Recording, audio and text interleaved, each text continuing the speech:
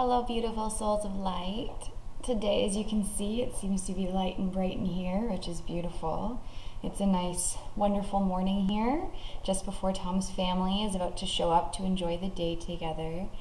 So I really just wanted to share today's lesson, as I feel there's so much that is kind of opening up within me, and these last few days have been quite intense for me to look at my thoughts in regards to my relationship with computers specifically, and I know this has been a theme for me, so this is showing me that I have yet to fully receive correction in my mind in this area, and yet my willingness to do so is expanding more every day, and I'm feeling that I'm almost being brought to the point to be able to share it fully with all of you, because I know that, you know, when I'm going through it, there's still like a lot of confusion until I move out of it and onto the other side of the Holy Spirit, which is where the correction is, which is where the gift is, and it's ultimately the gift that I want to give you guys and not just my ideas on it. So I know that there's a video coming soon to be able to express what I'm going through, and even every time I express it, I find I bring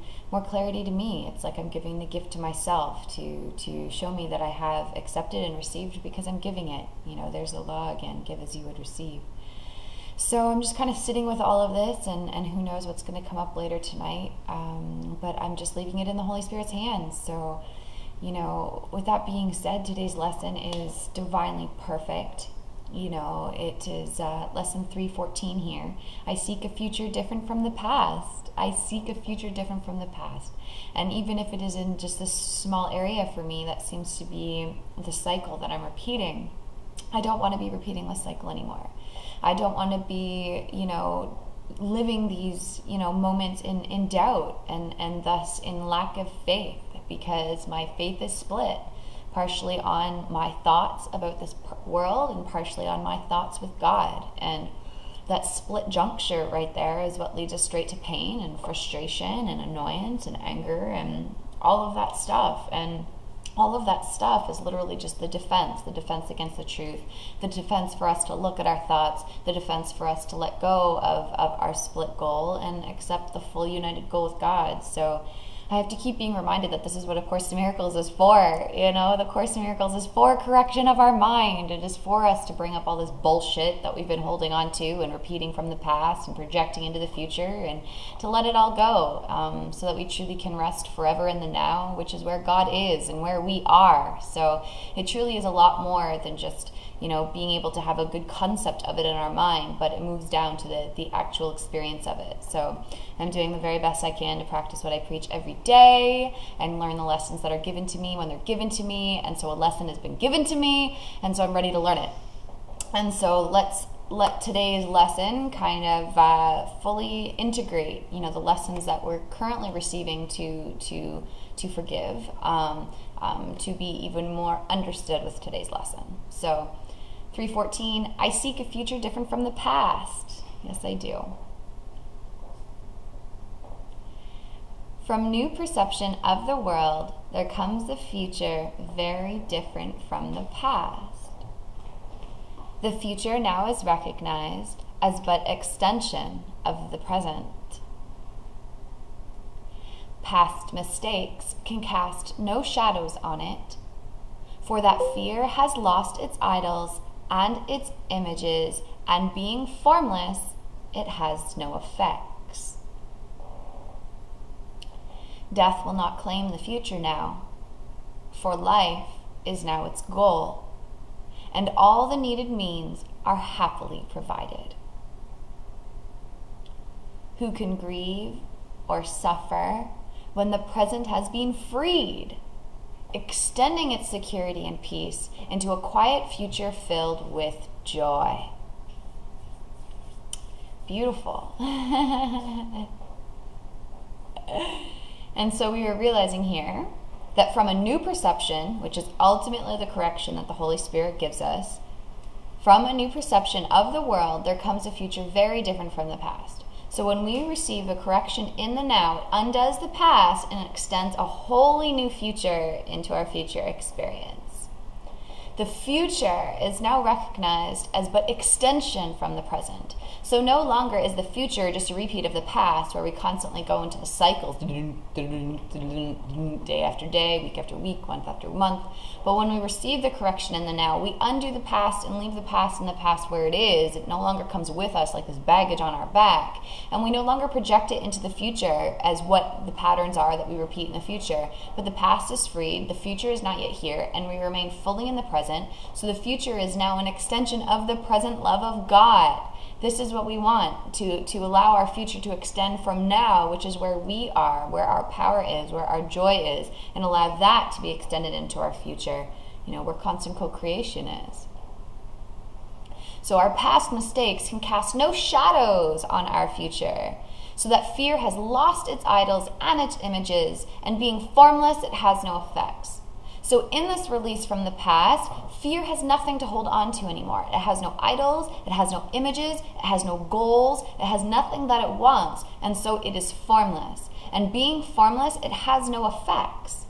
So once we recognize that there's nothing that ego offers us that we want, there's no idol that we want to, reach for, there is no image that we want our body or our world to become like, there is, nothing in the form of comparison. And once it becomes formless, there are no effects. There are no effects of our past thoughts onto our present or our future because we've let them be undone in our mind.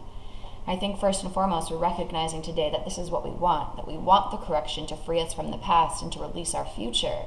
We no longer want to be carrying idols or images or goals in our mind that are separate from God, because all of those old idols, images, and goals are what brings us pain, are what makes us repeat the cycle of the past in our relationships, in our life, in our money situation, in our job situation, etc., etc., etc. Everything gets repeated when we still hold on to the past. Free the past, it's gone. Extension from the present. And so to continue forward, it's saying, death will not claim the future now, for life is now its goal, and all that needed means are happily provided. So when we are basing our life on the past and it's being projected in the future, and we're having those cyclical experiences, the constant, cycles of repeating our arguments, etc., it is because we are identifying partially with the body and partially with God. When we identify partially with the body, we are identifying with death, because the only goal that the body has is to eventually die. And so the ego wraps its fear around us in being afraid of death, being afraid of lack, being afraid of sickness, being afraid of everything and everyone outside of us, so its goal is always death.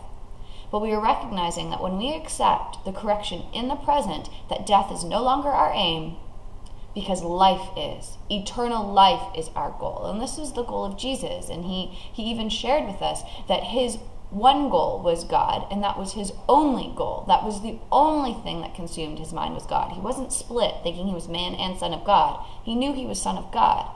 And this is what the correction is given us within, a freedom of the past identifications with body. So we accept fully what we are in the present, and that extends into the future, and it literally brings to us all of our needs being provided for, all of them. And this is when we step into the space of being abundant, hence why Jesus was able to bring forward the bread and the fish and the wine and all of this stuff, was because he was here to demonstrate the abundance of God and to allow himself an opportunity to join with his brothers in their prayer, in their asking, and realize their prayer and their asking is his own, and together we can join in asking our Father to give us the gifts that he has already given us, the gifts of life, the gifts of abundance, the gifts of completion, the gifts of happiness.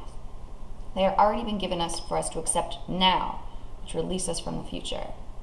And so it even says in this final question, which allows us to sit with it, who can grieve or suffer when the present has been freed, extending its security and peace into a quiet future filled with joy? Exactly. So who can grieve or suffer when the present has been freed? When we take whatever we are experiencing, whatever cycle we are repeating, and sit with it in the present now moment and ask for correction, the correction is received. This has been given me in every other area of my life, in relationships, in money, in body, in form, in houses, in job, in everything. I've done this, so I've experienced this. I know what it is like. And yet now I'm having my last hooks that are hooking onto me, that are keeping me in doubt and in this world. I am responsible for that, nobody else. So we are all responsible for looking at every single one of those hookups that we keep ourselves caught on, that prevent us from recognizing that there is a present joy, there is a present correction that will release us from all the suffering and grievances, will release us from all this pain and confusion, and truly allow this freedom that happens in the present to be extended as safety and security and peace into a quiet future filled with joy. This is what happens in receiving the correction now. This is what I want. This is what I want all of the world to experience together. And we will experience this together the instant we get to the point of rendering our past habits and beliefs and thoughts and conclusions useless. They are useless to me. They only bring me pain. And in the recognition that they are useless, we open to the present moment now and receive the gifts of healing our perception, inner mind correction. So let's conclude here with our beautiful prayer, shall we?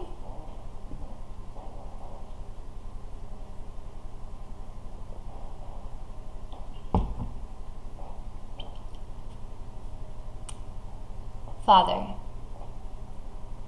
we were mistaken in the past and choose to use the present to be free. Now do we leave the future in your hands, leaving behind our past mistakes, and sure that you will keep your present promises and guide the future in their holy light.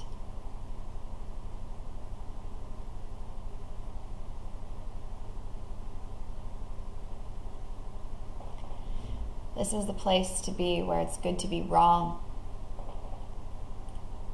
If we're in pain and fear, we want to be wrong. We want to be mistaken. Because being wrong and being mistaken about our current experience means that we can open to how God sees our present experience and what it all means according to God's will, according to his vision, the holy vision of Christ that can be given us now. And this new vision can be the choice that we make to free us from the present. I've made a mistake. I'm wrong in how I'm seeing it. I'm not at peace, so I'm open to the correction now. It is here when we leave the future in the hands of God and we leave behind our past mistakes, in sure confidence that our Father will keep his present promises and guide us into the future with his holy light. And this is why faith is so important here. But our mind that we share with him is perfect faith. Perfect faith. If we don't have perfect faith at this time, it is because our mind is split, partially on this world and partially on God. We have to unify our minds so we can come back to that perfect faith where we truly are, and let this faith guide us into our future, guided by the holy light of love, to show us a completely different world than the one that we had experienced in the past. This can be done. This is here for all of us to experience in together today. So I seek a future different from the past. I seek a future different from the past. And I do. I seek a future different from the past. And so I join you all here, beautiful souls, that we may learn and experience this together. I love you all. Bye.